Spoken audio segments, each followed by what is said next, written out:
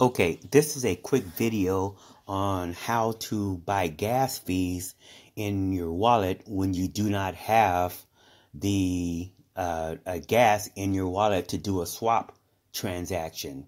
All you need is USDT in your wallet or a few other forms of stablecoin. So, and I'm going to show you how to do this in Safepal. So what you'll see here is under Safepal at the bottom, I want to go to D-Apps. And under Hot, you see where it says Gas Station here. I'm going to click on Gas Station.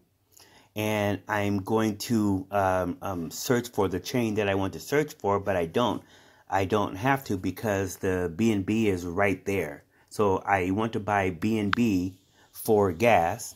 And on this form, I'm going to change the SFP BEP20. I'm going to click on the down arrow, and I'm going to select I'm going to find USDT. I have BUSD, SFP, USDC, or USDT BEP20. I'm going to select USDT BEP20. And if you see here, whether or not so right now I have $5 that I'm going to pay to swap for BNB.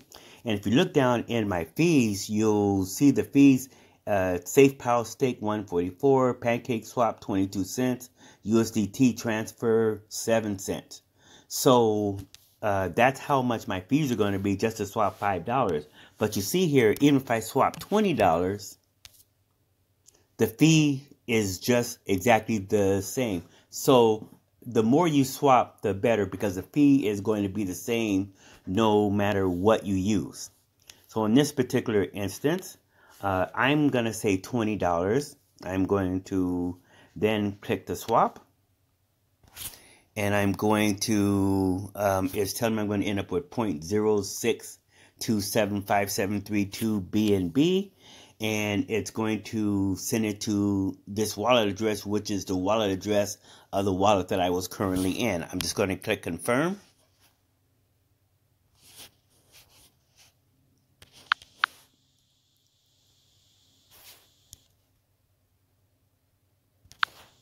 Okay.